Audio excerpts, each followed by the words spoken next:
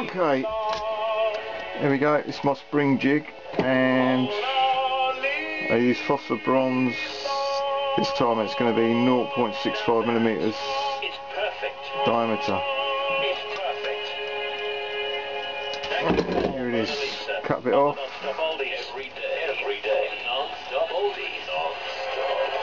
There's a hole in this post here, so push that to there.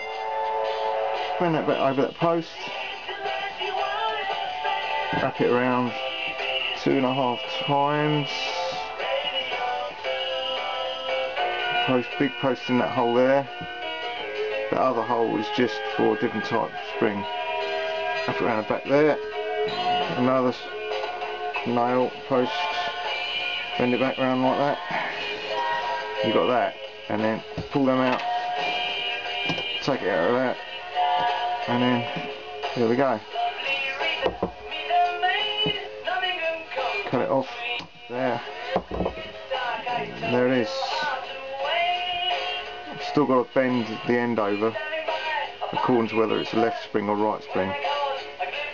So 31 of those per anglo, and you're away.